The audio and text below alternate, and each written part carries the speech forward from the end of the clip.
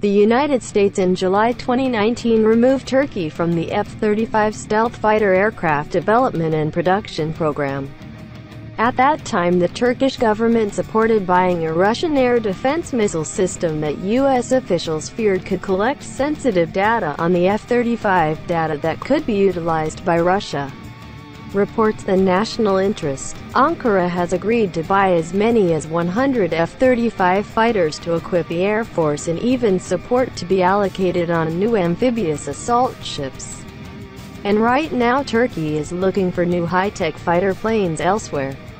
However, it might not include anti-radar stealth warplanes like the F-35.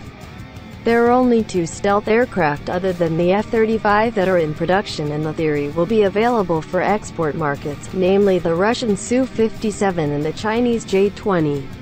However, Chinese buyers are not interested in selling the J-20 outside China for fear that the technology will fall into enemy countries, similar to the F-22 issued in export by the U.S. Parliament. In addition to the Su-57 and J-20, the FC-31 stealth fighter aircraft available in Shenyang, China will be available for export markets. But with slow development progress, it is not possible for Shenyang to accept export orders for J-31. Russian President Vladimir Putin in August 2019 exhibited the Su-57 to President Erdogan during the Russian MAX air show. The 2 leaders started the Su-57, and were involved in discussions about stealth warplanes. But the Su-57 is still under development, and doesn't yet have a main combat system. The Sukhoi manufacturer has not yet made a large and efficient production line for this fighter aircraft. And Moscow has almost no money to buy large stealth aircraft, which means the price per Su-57 unit can be relatively high. In May 2019, Sukhoi claims had reduced the price of Su-57 by 20%.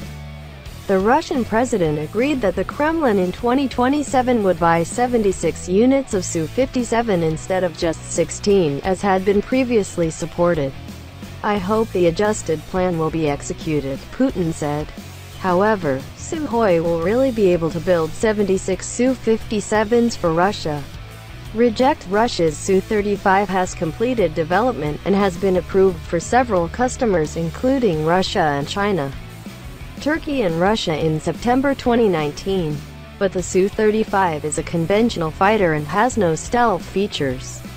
Buy a new fighter now. Turkey might not be able to buy a stealth fighter. Not without reason.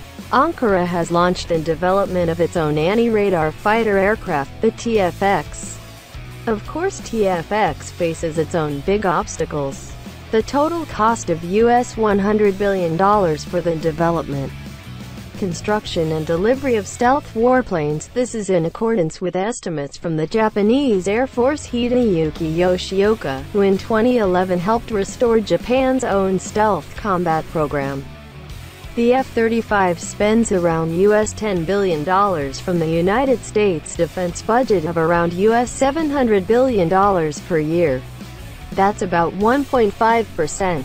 And affordable, not affordable. Turkey, on the other hand, spends only US $20 billion each year on its armed forces.